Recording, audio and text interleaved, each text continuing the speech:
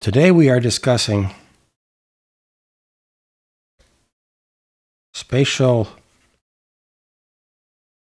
coherence in optical systems.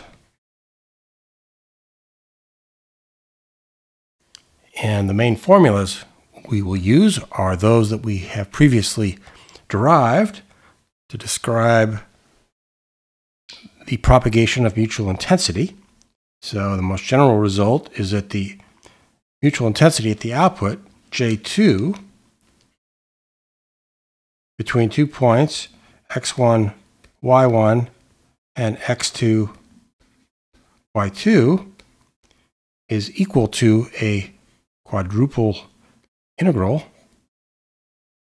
over the input of the coherent impulse response, h of x1, y1, and input point psi1, eta 1, times the conjugate of the impulse response, or output point x2, y2, from input point psi2, eta 2, times the mutual intensity at the input. So J1 between the 2 points psi1, eta 1, and psi2, eta 2, and then integrated over those input points, d psi1, d eta 1, d psi2, d eta 2. And as the propagation of mutual intensity, input mutual intensity, output mutual intensity. Now, the special case where the two output points are the same, we get formula for the output intensity.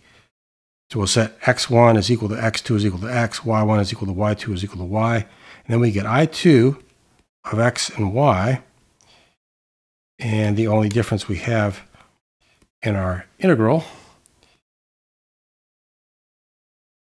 is still a quadruple integral, just that the x's are the same and the y's are the same.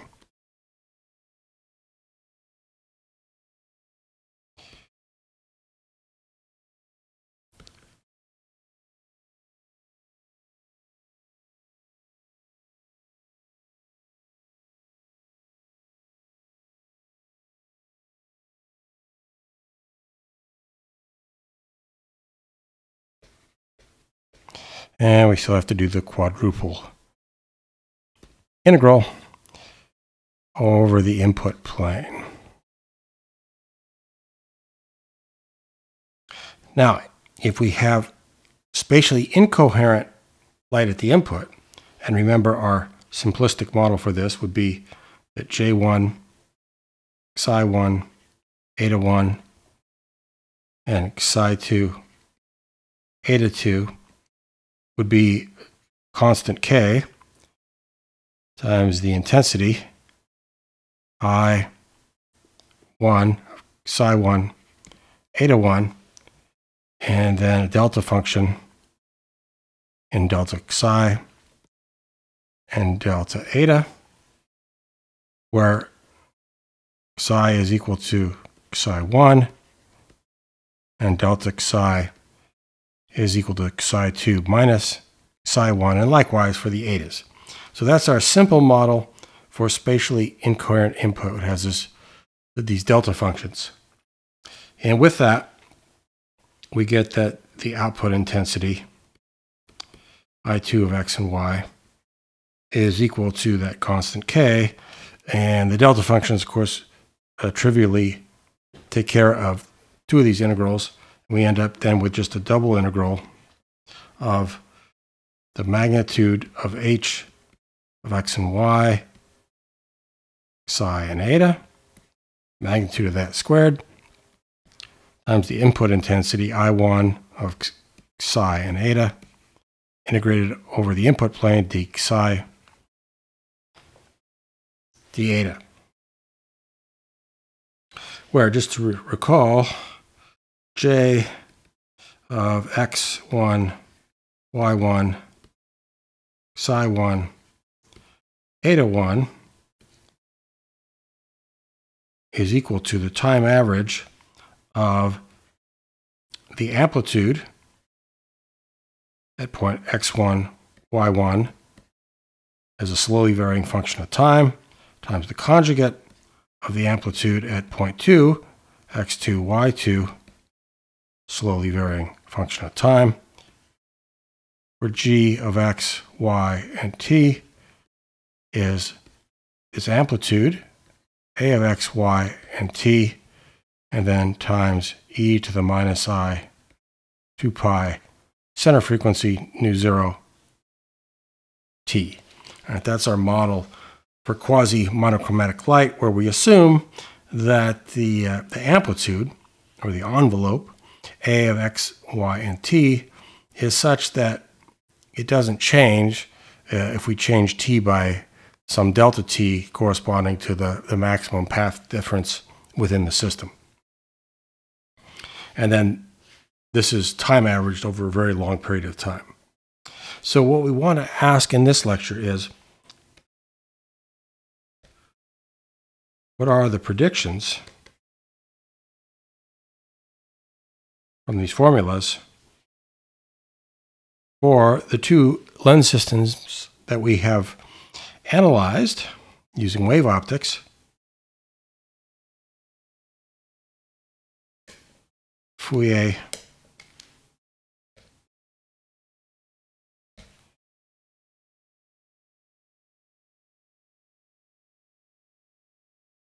transforming lens and an imaging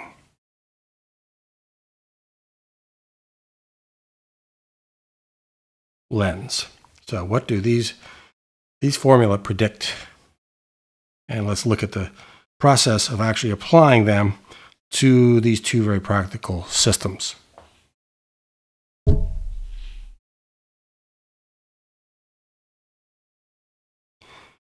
Begin with the Fourier transforming lens. So this has the following geometry. Here's an input plane. Here is a lens, focal length f, and here is an output plane. And these distances from input to lens and lens to output are both equal to the focal length f. Then if we use psi and eta for the coordinates at the input and x and y at the output, and we have now a monochromatic field with amplitude g1 psi and eta, and a monochromatic field at the output with amplitude g2 of x and y, we have analyzed the impulse response of this system to find that h of x and y for input psi and eta is equal to e to the I constant phase phi 0 over I lambda 0 f times e to the minus I 2 pi over lambda 0 f times x psi plus y eta. And then G2 is equal to G1 times this impulse response integrated over the input plane psi and eta.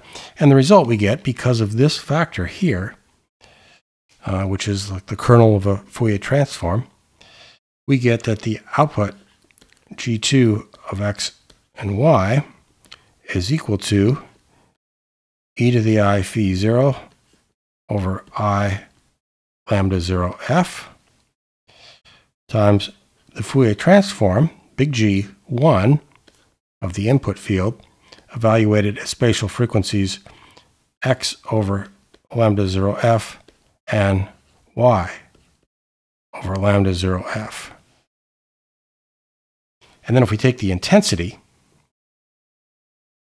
magnitude squared of G2, call it I2, now that's going to be the magnitude squared of the right, and that reduces to 1 over lambda 0 f quantity squared times the magnitude squared of big G1 at x over lambda 0f y over lambda 0f. Magnitude squared of that. Power spectrum of the input. The output is basically proportional to the power spectrum of the input at these spatial frequencies.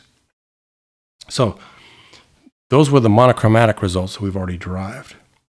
Now let's see what happens when we have light that has partial or no spatial coherence. So let's start off with the easiest case, which is where we have no spatial coherence. We have a spatially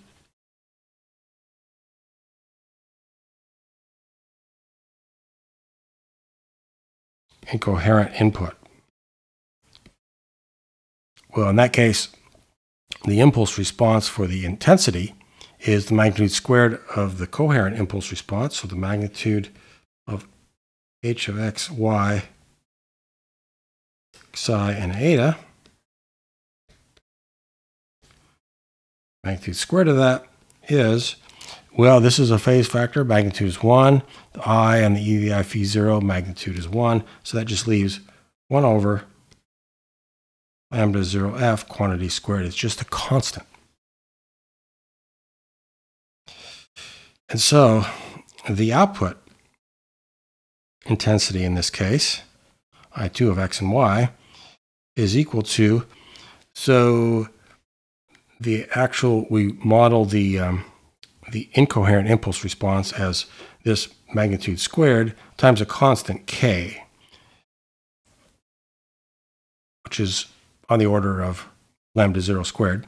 So k over lambda 0 f squared, and then we have the integral of the input intensity, I1, psi, and eta, and there's no, in this, there's nothing that depends on psi and eta, so it's just that integrated over the input plane. And what is that? Well, that's this constant k over lambda 0f squared times, well, this is just the integral of the intensity over the whole plane. That's just the input power, call it P1. So we get that the output intensity at every point is equal to a constant proportional to the input power. And as we've already described in previous lectures, this is based on the very simplistic model for spatially incoherent input, where we assume that 2 points that are not precisely the same are totally incoherent, which is not the best model we could have, but it's the simplest model. And it works pretty good. But one of the downsides, as we've already pointed out, is we get this result here that violates the conservation of power. We have a finite power P1 at the input. This would say that the output intensity is uniform everywhere. And of course, if you have a finite intensity that is the same everywhere in an infinite plane, that's an infinite amount of power, which can't physically be the case. So we've seen the resolution of that. If we use a more realistic model for the spatial coherence of what we're calling a spatially incoherent input, this k becomes a function of x and y and then takes care of that normalization. Then the power and the output is equal to the power of the input. But this is good enough for our purposes. It's telling us that the Fourier transforming lens is completely useless with spatially incoherent light. All right, its effectiveness comes from this phase factor. It's that integrated times the product of the input field that gives us the Fourier transforming property. And if we take the magnitude squared of that, well, the phases all go away. And it was the phase of the impulse response that gave us this very useful property. So we completely lose that. So we're not getting any Fourier transforming effects with a single lens in this configuration when we have a spatially incoherent input.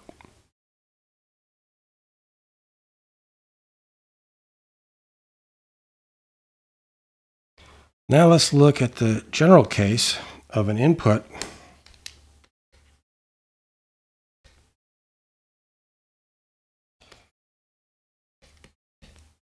with partial spatial coherence.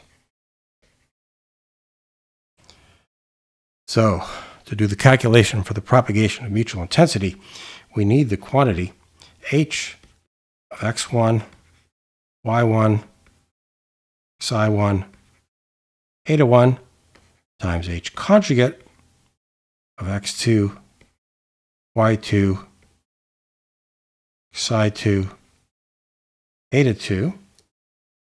And let's see, we'll have e to the I phi 0 over I lambda 0 f times its conjugate. So that'll just give us 1 over lambda 0 f quantity squared. And then we'll have phase factors e to the minus I 2 pi over lambda 0 f x1 psi1 plus y1 eta1 times the conjugate term e to the plus I 2 pi over lambda 0 f x2 psi2 plus y2 eta2. Now we put that into the formula for the propagation of mutual intensity, and we get that the mutual intensity at the output, J2 of x1, y1, x2, y2 is equal to, we got this constant factor in front, 1 over lambda 0 f squared, and then we've got a quadruple integral of the product of these two factors. We'll write as one factor, e to the I 2 pi over lambda 0 f x2 psi2 plus y2 eta2 minus x1 psi1 minus y1 eta1, just combining those two exponents,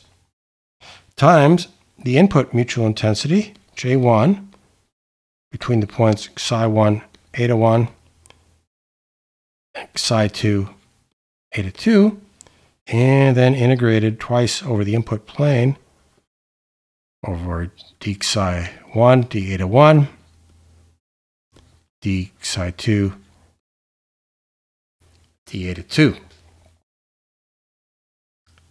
So if we make the change of variable we've done before, writing psi is equal to the average of psi2 and psi1, and delta psi is equal to the difference, psi2 minus psi1.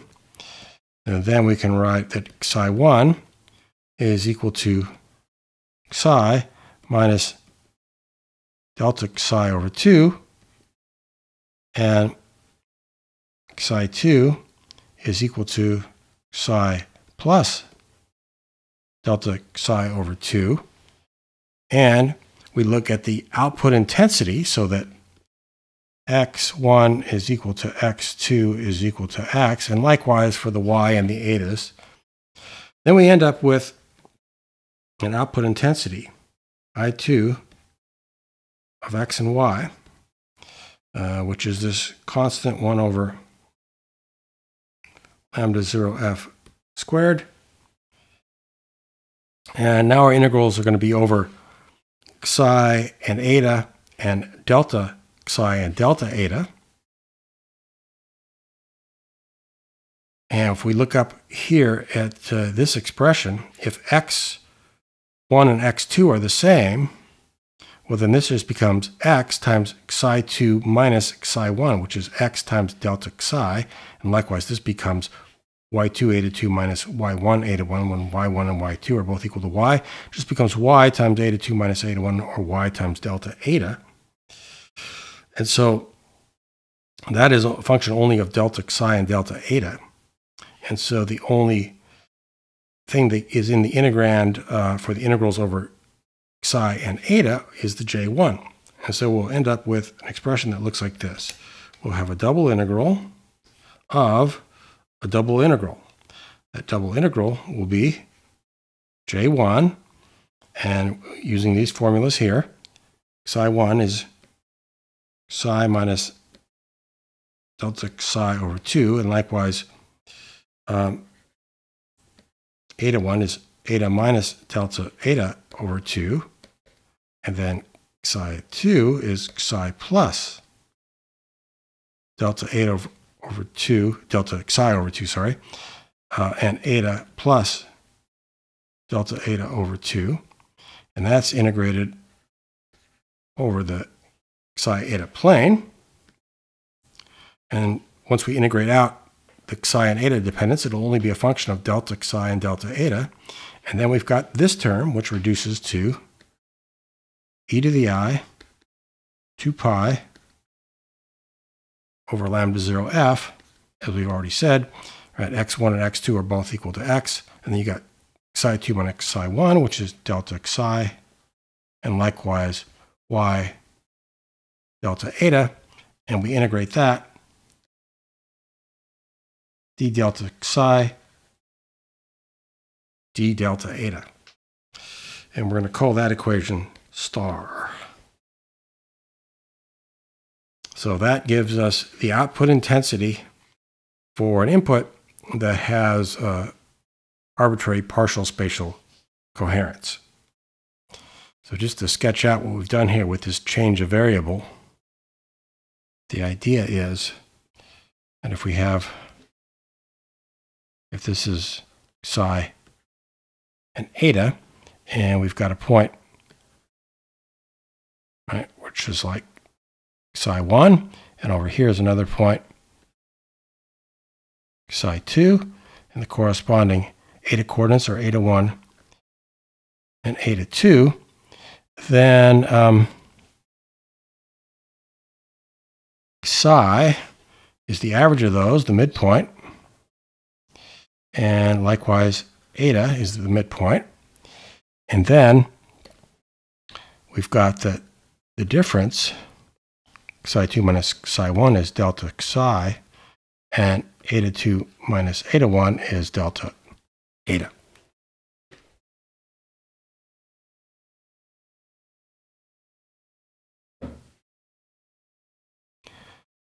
Let's look at the prediction of our equation for the output intensity with partial input coherence for the special case we already know the answer for, and that is for a monochromatic input.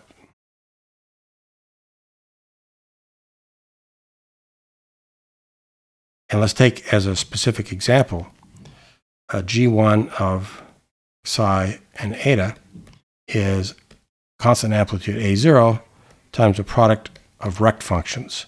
Rect psi over W, rect eta over W. Now, we know because of the Fourier transforming property of the lens with monochromatic fields, the output should be proportional to the angular spectrum of the input, G1 of U and V.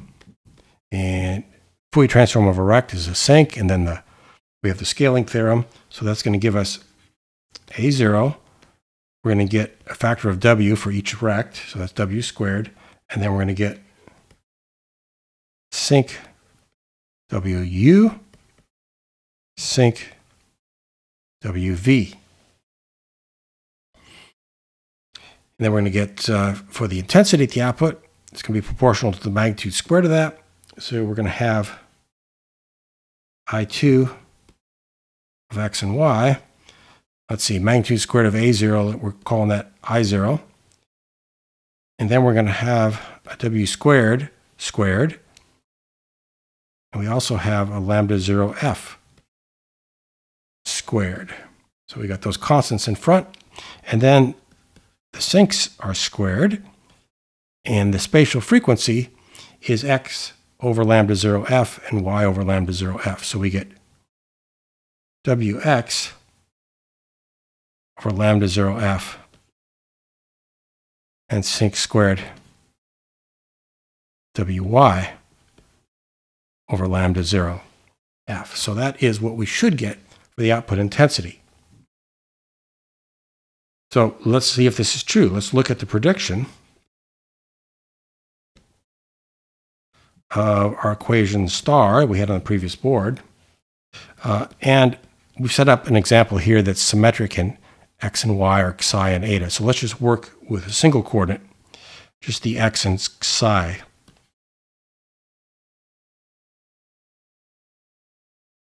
Coordinates.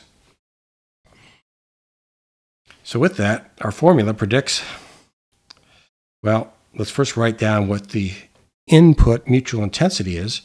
J1 of psi1, psi2, remember we're not worrying about the eta coordinate, would be, by definition, G1 of psi1 times G1 conjugate of psi2. And let's see, there'll be two factors of A0. We call that an I0. And a rectangle that is conjugate is still just a rectangle. So this will be I0 rect psi1 over W rect psi2 over W. Then for our integral, we need J1 of psi minus delta psi over 2, right? Remember, we express psi1 and psi2 in the form of psi minus delta psi over 2 and psi plus delta psi over 2. So what's that going to be here? We plug it in to this formula. We got I0 rect of psi minus delta psi over 2 over W, and then rect of psi plus delta psi over 2 over W. And what is that? Well, that's just the overlap of two rect functions. So it's either going to be 1 or 0. Let's sketch this out. What's it going to look like? So if this is psi, and right there is 0, then for one of these factors, we're going to have something that looks like this. And we'll say that's the rect of psi plus absolute value of delta psi over 2 over W.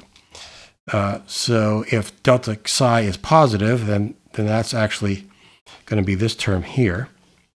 If delta psi is negative, then it would be this term. So there's going to be one of the other of these terms will produce a rect that's shifted to the left, and it's shifted to the left so that this value right there is going to be, it normally would be W over 2 would be the right edge of the rect, but it's going to be offset by delta psi over 2. So this will be W minus magnitude of delta psi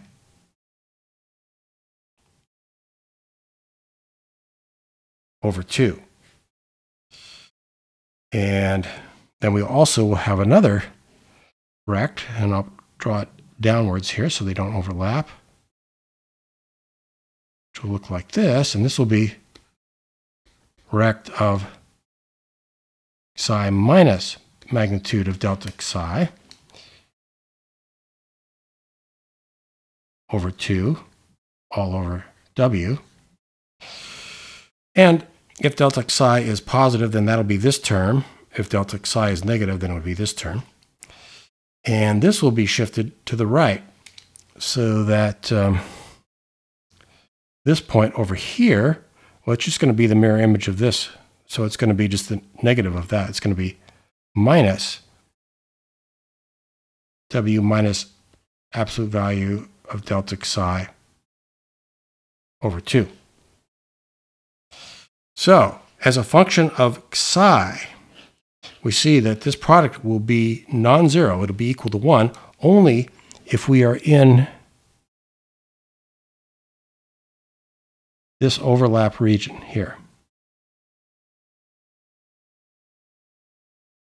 And so where is that? Well, that's where psi is an absolute value less than or equal to this, because it's between plus or minus that value. So this thing will be equal to, got a leading factor of I0, and times 1 if the absolute value of psi is less than or equal to W minus the magnitude of delta psi all over 2 and 0 otherwise. Okay. So that's the function we're going to have to integrate over psi. And then we're going to multiply it by those other terms we get from the H conjugate, and then integrate that with respect to delta psi.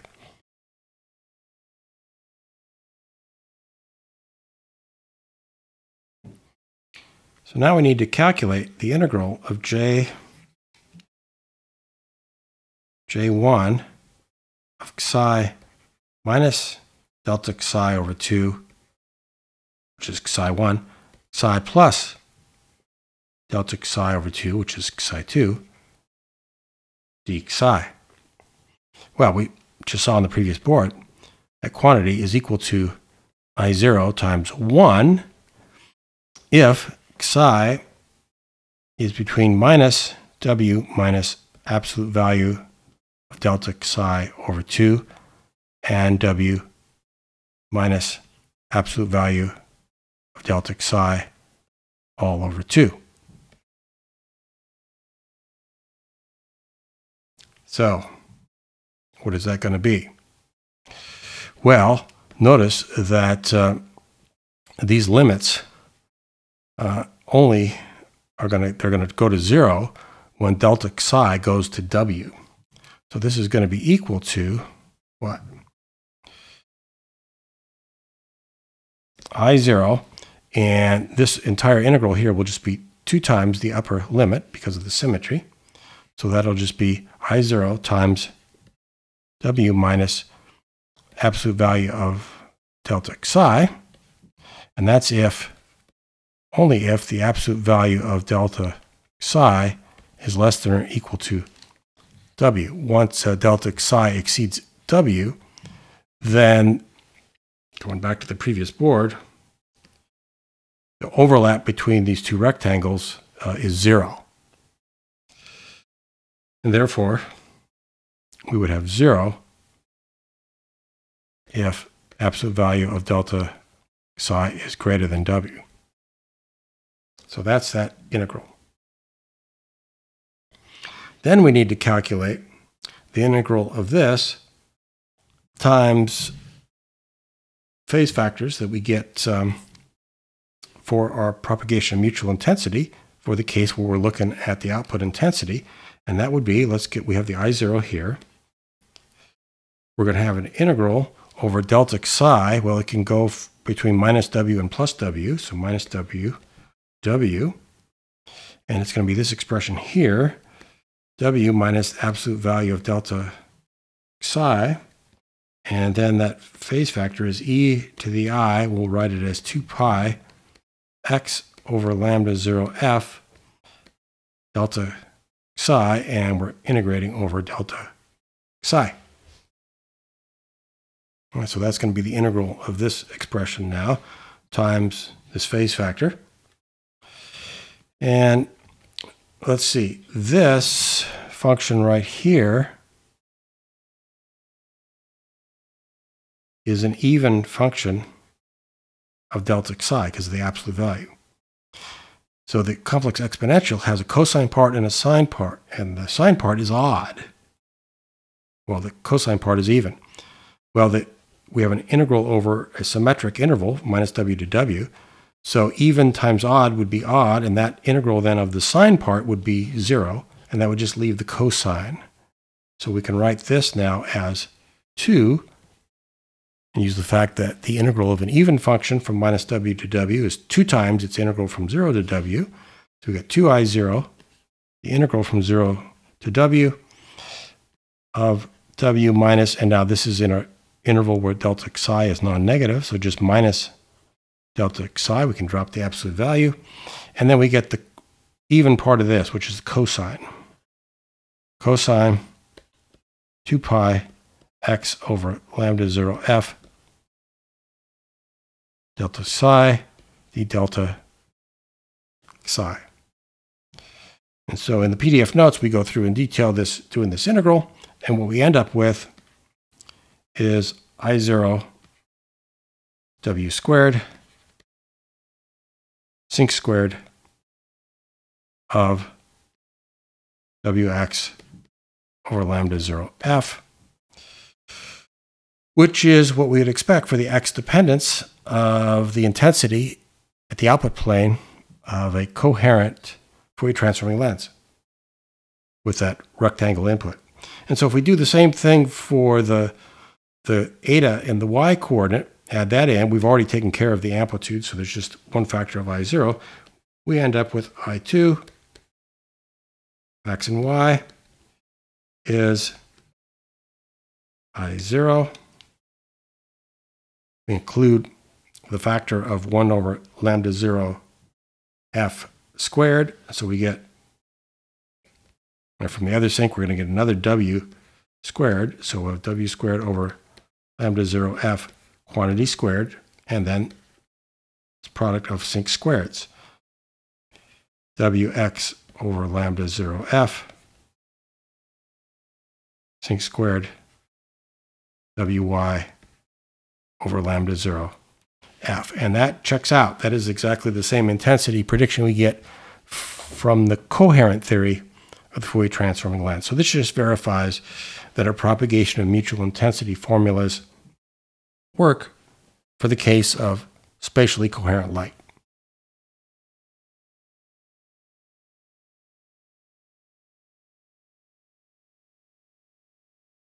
Let's think now, we had this integral here, integral minus w to w of w minus absolute value of delta psi times e to the I 2 pi x over lambda 0 f delta psi, and we integrated that over delta psi. And that was for the case of spatially coherent input. Let's model a partially coherent input as having a spatial factor e to the minus pi delta psi over some distance LC, quantity squared, so a Gaussian term there, and then we integrate that d delta psi. So this term here gets you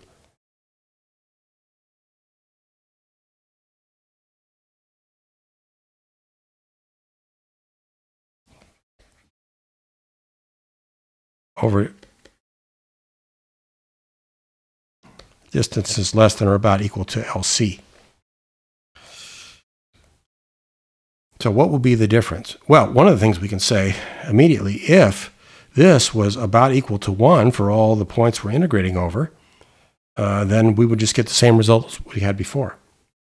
And what would that require? Well, that would be, so let's see, so e to the minus pi delta psi over LC squared.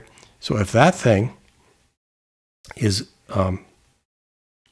very, very small, e to the something that's near 0 would be approximately equal to 1.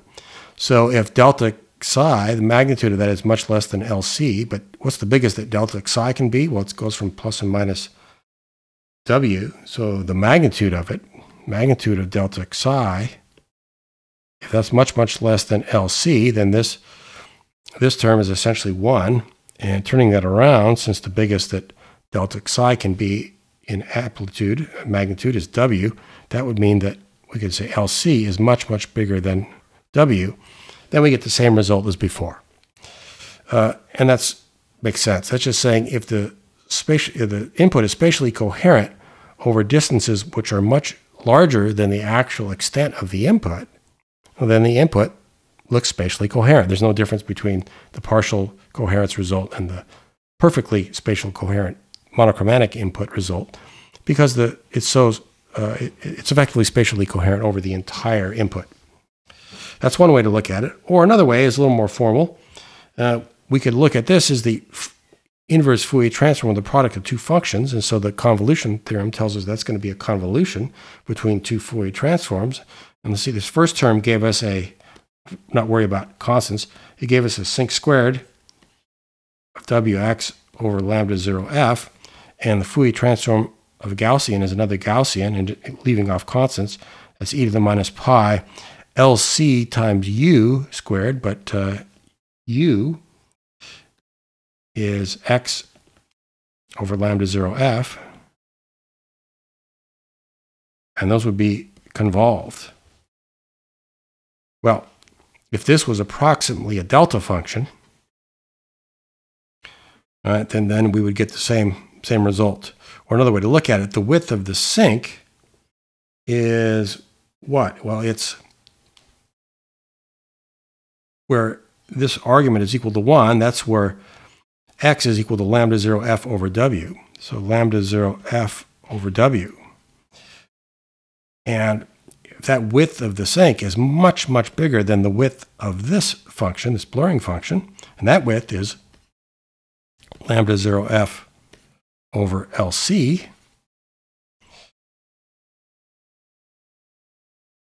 Then convolution with this function would be essentially the same as convolution with a delta function. And turning that around, inverting things, that 1 over w is much, much greater than 1 over LC. That means that LC is much, much greater than w. We get the same result. So the takeaway is that the Fourier transforming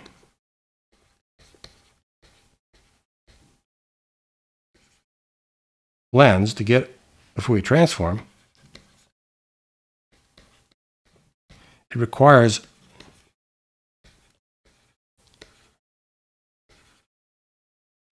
spatial coherence over the entire input. Okay, so very, very demanding on the coherence properties of the input to get the Fourier transforming effect of a Fourier transforming lens. Now let's turn to the imaging lens.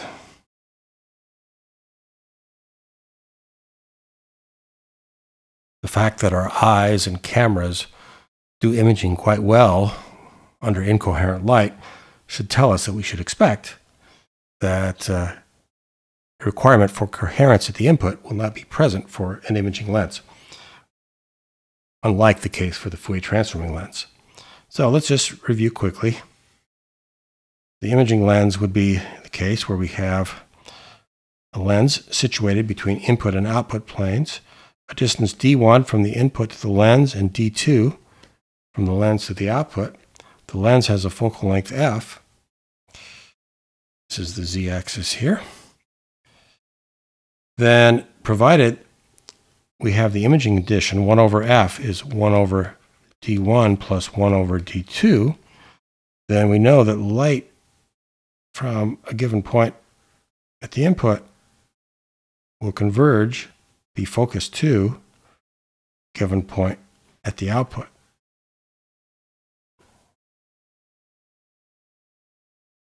And if this input point is psi, the output point is x is equal to some magnification m times psi, and we know that m is minus the ratio of the distances d2 over d1.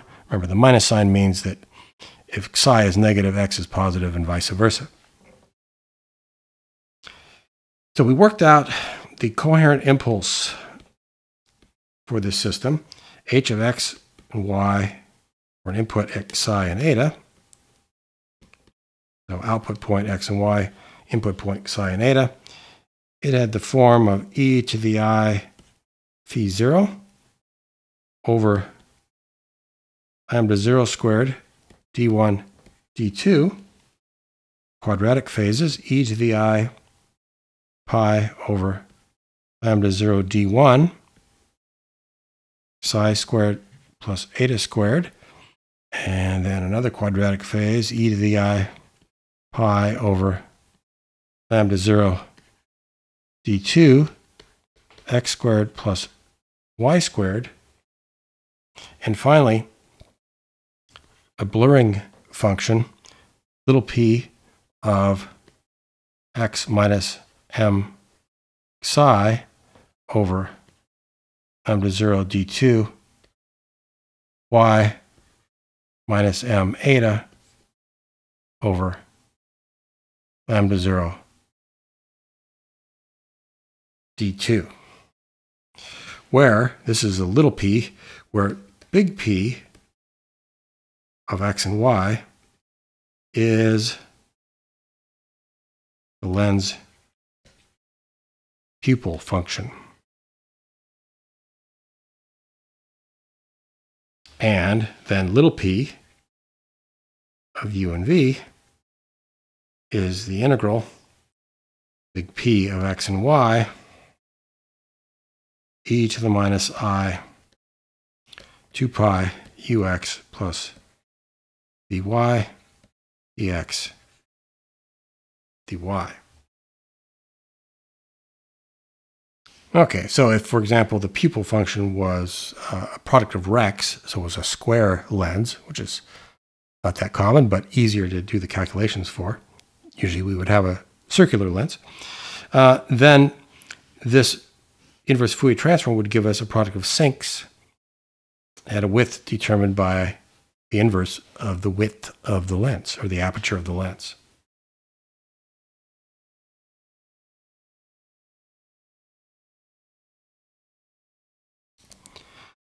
So let's look at the relatively simple case. The lens pupil, P of x and y, is a product of two rects. Rect x over a, rect y over a. A little more realistic would be to have a circular lens rather than a square lens, but it's easier to do the math, and we get very similar results. So we'll take a rectangular or square lens, and then the Fourier transform, P of u and v, really the inverse Fourier transform, is going to be, well, we just use the scaling theorem here. We'll have a squared sinc au sinc av. And so in that case, our little p at x minus m psi over lambda 0 d2 y minus m eta over lambda 0 d2 is going to be, we got this a squared out in front, and then a times u, well, u, this is your u, so it's going to be this times a, and we can represent that, instead of multiplying by a, we can divide by 1 over a. In other words, divide the denominator by a, and we get the same effect. So we'll have sinc x minus m psi over lambda 0 d2 over a. That's the same as multiplying by a. And then we'll have another sinc for y minus m eta over lambda 0 d2 over a. So what are the pixel dimensions?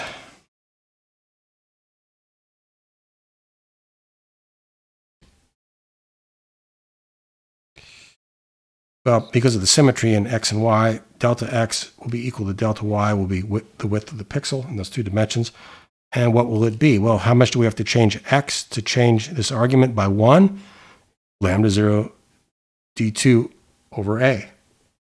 So that will be lambda 0 d2 over a will be the pixel size in the output. What about in the input? Well, how much do we have to change psi to make this argument change by 1? It would be lambda 0 d2 over a over m. All right, but remember what m is. M is minus d2 over d1. And so if we divide this by m, we're dividing by d2 over d1. The d2s cancel, and we get a 1 over d1 is d1. And so we get that the input pixel size, delta psi is equal to delta eta, will be lambda 0 d1 over a. And of course, this is just the results we had Previously, where we kind of generically said that this was the resolution in the input or object plane, and this in the output or image plane. Now, let's see what happens if we have spatially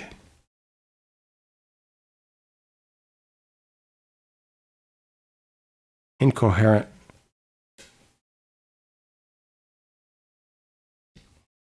input. Well, let's see. Let's go back to the previous page.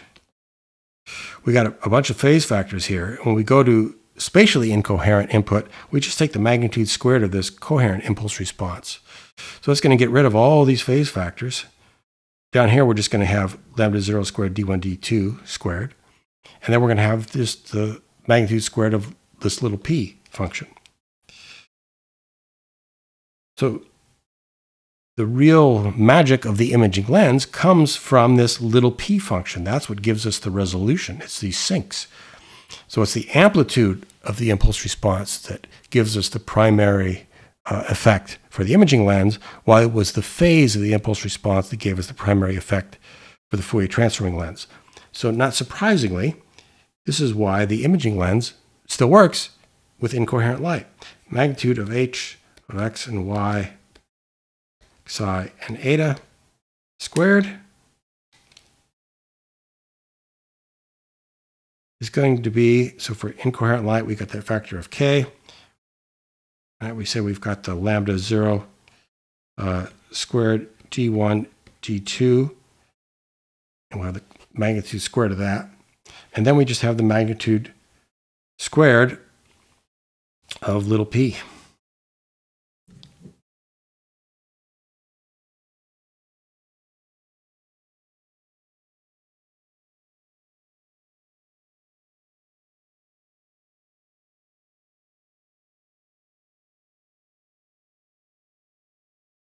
Which in our particular example, we can write as, we have k, we've got this a squared term there, then we take the magnitude squared of that, we get a to the fourth. And then we've got in the denominator this lambda 0 squared d1 d2 quantity squared. And then we've got sinc squared of x minus m psi over lambda 0 d2 over a. And similar for the y minus m eta over lambda 0 d2 over a. So we're essentially going to get the same width for the output pixels. For the resolution, it's going to be the same. We just, instead of having an amplitude that's proportional to these sinks, we're going to have an intensity proportional to those sinks squared. So the key is that if the properties of the coherent system depend on the phase of the impulse response, those are going to be lost in the incoherent system. But if the important properties depend on the amplitude of the impulse response, well, those will carry over to the incoherent system.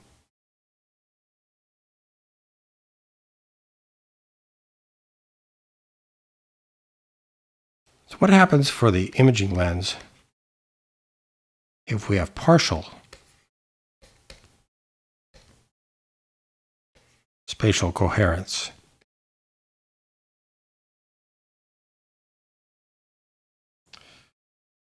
Okay, well, let's see. We're going to then have to work with the formula h of, for the output intensity, we're going to have h of xy psi 1 eta 1, h conjugate of x, y, psi 2, eta 2. And what will those look like? That's going to be, as before, we're going to have 1 over lambda 0 squared d1 d2 squared. We get one factor from each of these h's. And then when we look at the phases, well, we're going to get from this one, we're going to get a e to the I pi over lambda 0 d1. psi1 squared plus eta 1 squared, and also an x squared plus y squared.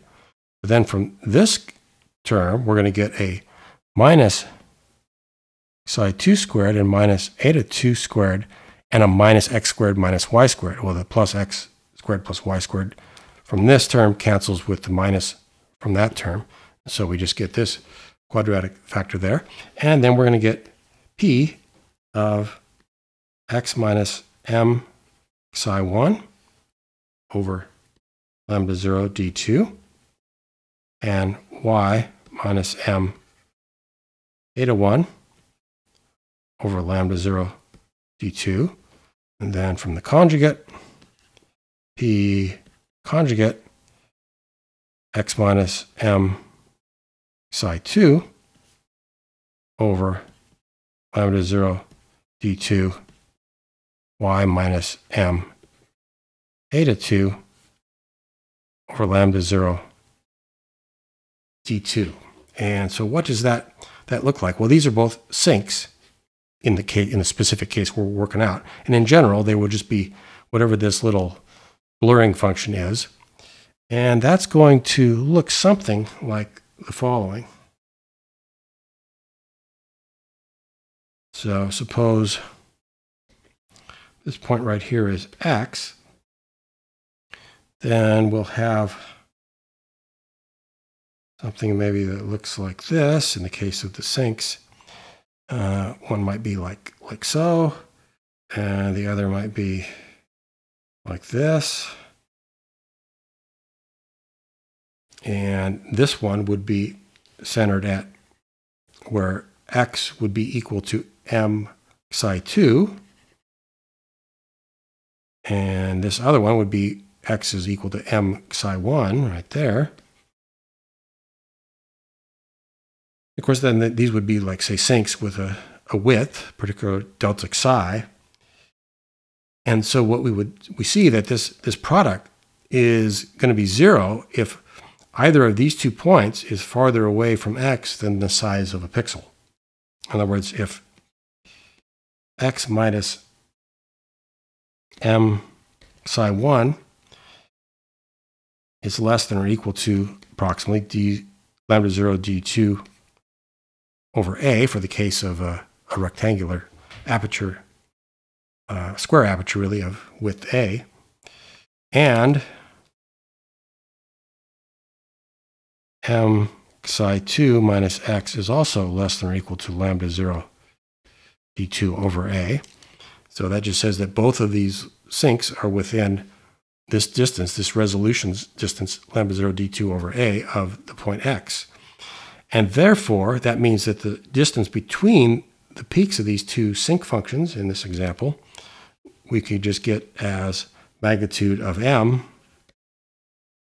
psi2 minus psi1 must be less than or equal to twice that width, 2 lambda 0 d2 over a. That just says, right, if that width is some delta psi, then this width can be at most some delta psi, and then of course the width between the 2 peaks is twice delta psi. So we must have the input must be coherent over a delta psi on the order of this value, 2 lambda 0 d1 over a, which is basically 2 pixels width. And then the system would behave as a coherent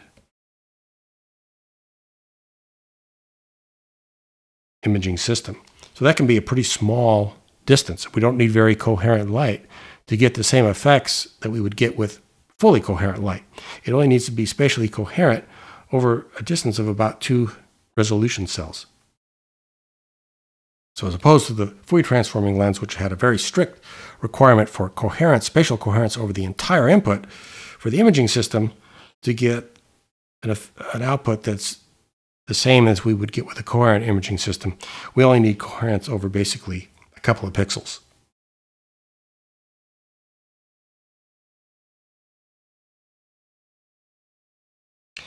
So let's see, with an incoherent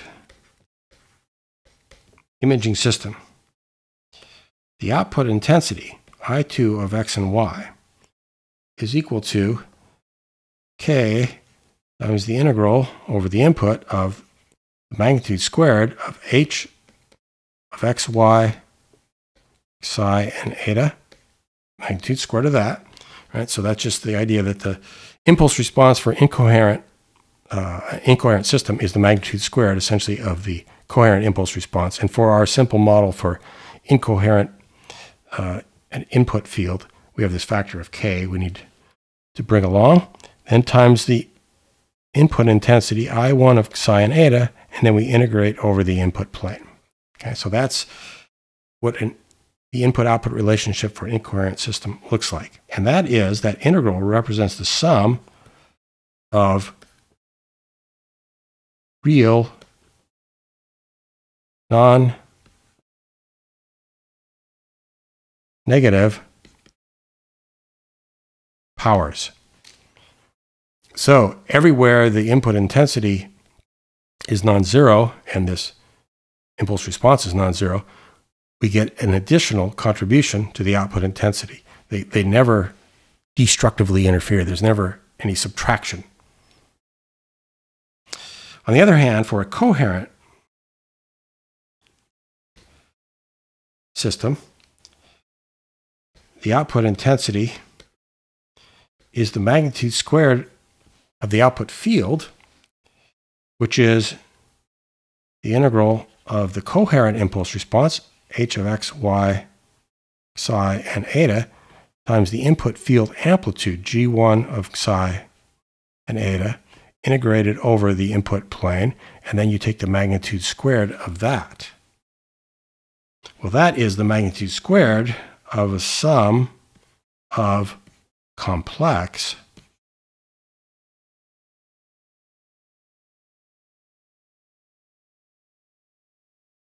amplitudes. So when you sum complex numbers, you can get destructive interference. They can basically cancel each other out. So you could have a pixel that was very brightly illuminated, but when you did this integral here, you'd sum up a bunch of phasors, basically, that would add up to zero. So, for example, imagine we had a surface. So here's the z coordinate, and then these are the psi and eta coordinates in this plane. And so suppose this here is your input pixel resolution. But the surface on the scale of that resolution is some function z of psi and eta. It's a rough surface. So then imagine that light, will assume that the illumination is coming from the same location as the imaging lens. So, for example, on one of these big peaks here, light would come in, bounce off, and go back. Whereas in one of these valleys, light would come in and travel further till it bounced off and came back. And so this would introduce a phase shift for these two contributions. The phase as a function, psi and eta, would be where we'd have a round trip here. Now it would be a little different if the illumination point was somewhere else. The geometry would be a little different, but the same idea would apply. So we'll do the case where the illumination is coming from the camera. There'd be a phase shift that would look like this, minus 2 times 2 pi, or 4 pi, over lambda 0 times z of psi and eta. Why is that? Well, the factor of 2 times 2 pi is because you got a round trip effect here.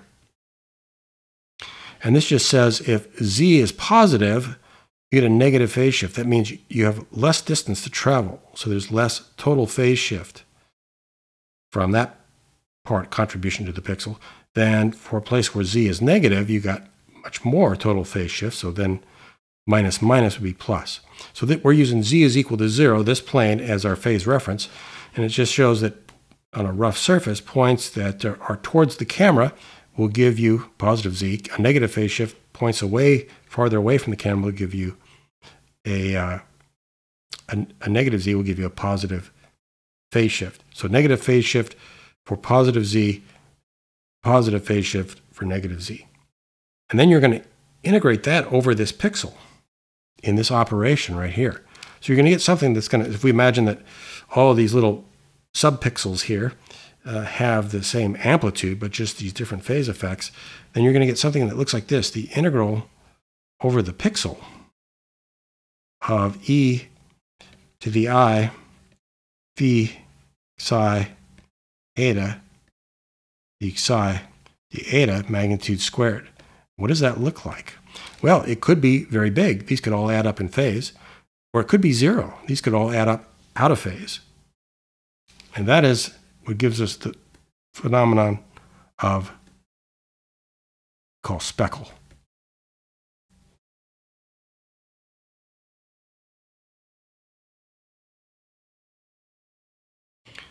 So in the notes, we look at this problem.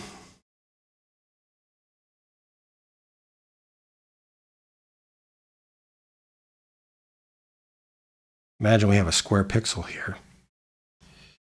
And then we divide that up conceptually into a number of subpixels. And we imagine that each of these subpixels has associated with it a phase shift, phi 1, phi 2, etc., all the way up to phi sub big N. So this is some pixel, and something like that we'll call a subpixel. So the pixel amplitude, if we assume constant amplitude of the illuminating field, it's going to look like this. A e to the I theta, so some complex phasor amplitude. And we'll write this as A0 over the square root of big N. The sum k equals 1 to big N, e to the I phi k. Phi k is the subpixel's phase shift. And we use this form here so that if A0 squared is equal to I0 as the intensity of the illumination, then the total power illuminating a subpixel would be A0 squared over N. In other words, I0 over N. We would just divide the total illuminating power up over the N pixels. That's why we use that form. All right, and this is just a complex number, so we can write it as A plus IB, and then break out the real and imaginary parts of this. And the real part is A0 over the square root of N. The sum k equals 1 to big N. The real part of that would be the cosine, phi k, and then B, the imaginary part, would look the same, but with signs.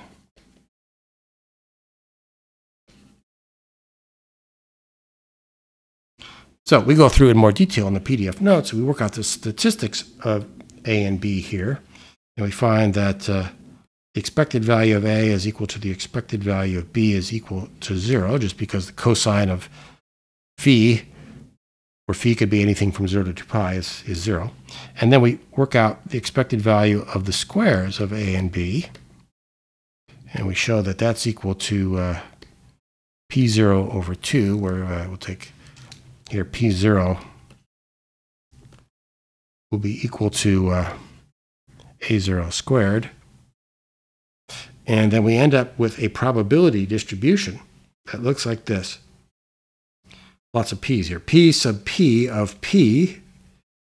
So that's the probability distribution for the power P that we will get a particular, the probability we'll get a particular value of P looks like this.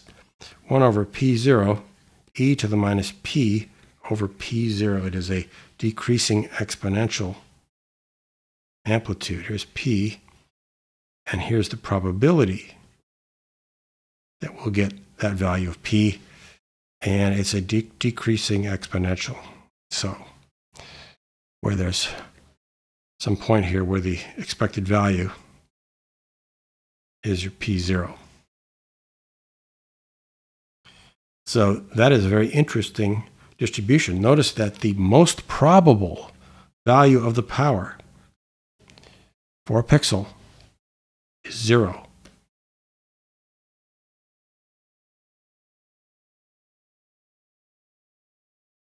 No matter how intense the illumination is, the most probable value of the power of a pixel in a coherent image of that is 0.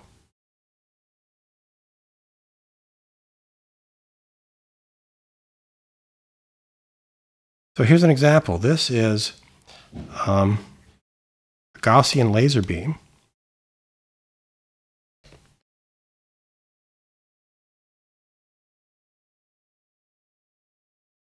On a rough surface, just a wall.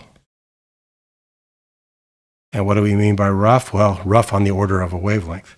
So this should be, if this was a nice smooth surface, this should ideally be just a very, very gentle Gaussian profile like this. But with the speckle effect, because of the roughness, and you have this interference between the different subpixels of each pixel, what we get instead is something that has these fluctuations like this. Of course, the intensity is always positive, some x at the output. And this is power in a particular pixel. But there are these dramatic fluctuations. In fact, the expected value of the power is equal to P0. And very easy to show that for this decreasing exponential distribution, if we take power minus its mean and square it, so we get the root mean squared value of that, then we take the square root, that's also P0. In other words, the fluctuations in a pixel are as big as the expected value of the intensity of the pixel to begin with. So the stronger the pixel, the more fluctuations. So no matter how strong, so even here in the center where it's very strong, we still get a lot of this speckle behavior. We get some pixels that are nearly 0, just as much as we do in the weaker parts of the field.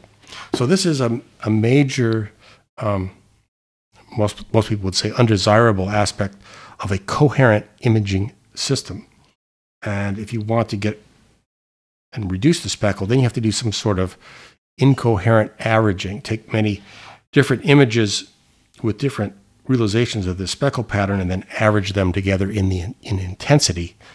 And then you can get around that problem. So whether it's computed tomography or a laser coherence tomography or any kind of coherent imaging system, you're going to have this speckle effect. That's a major difference between a coherent imaging system and an incoherent imaging system.